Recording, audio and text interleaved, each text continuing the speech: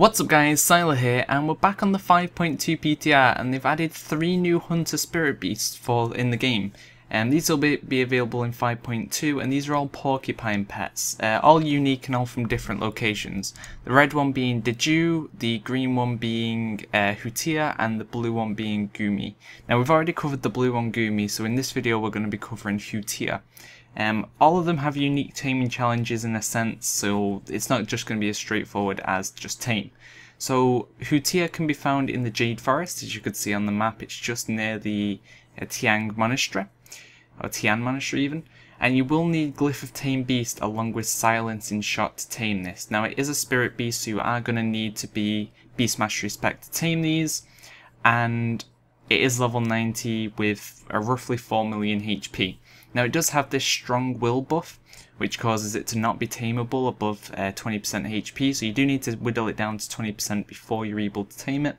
And the trick to Hutia is it'll randomly cast a heal, and it does cast it while on the move as well, so you want to make sure you interrupt that with Silencing Shot. This mob can be scatter-shotted as well, so keep that in mind, and just make sure you interrupt the heals all the time, otherwise it is quite a big heal. It seems to be like roughly 25% it heals for.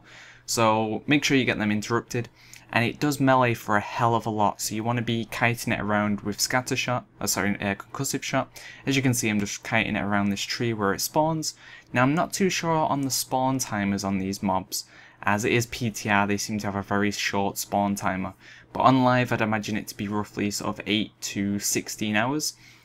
Just sort of the average rare respawn. Now these aren't actually rares, they're classed as normal elites. That'll probably change for when the game, or when 5.2 goes live, they'll probably be classed as rare elites, but for the time being they're just normal elites.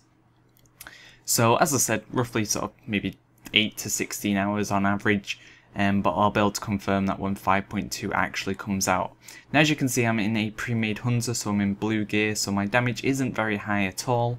So it does take me quite a while. If you're in a decently geared hunter and you actually know what you're doing, I've not played hunter for a while, if you know what you're doing, you'll be able to do this a lot quicker. So as you can see, we've hit the 20% benchmark, and before I attempt to tame it, I make sure he's attempted to heal. I interrupt the heal and then try to tame immediately after I've interrupted the heal, because there's nothing worse than trying to tame it and then it healing and you not being able to finish the tame. So I throw down a slowing trap and make sure concussive shot is up, and then we're easily able to tame. And that is another spirit beast captured. So that is Hutia and Gumi captured, and there's only one more left, which is Deju, so look out for that in the next video.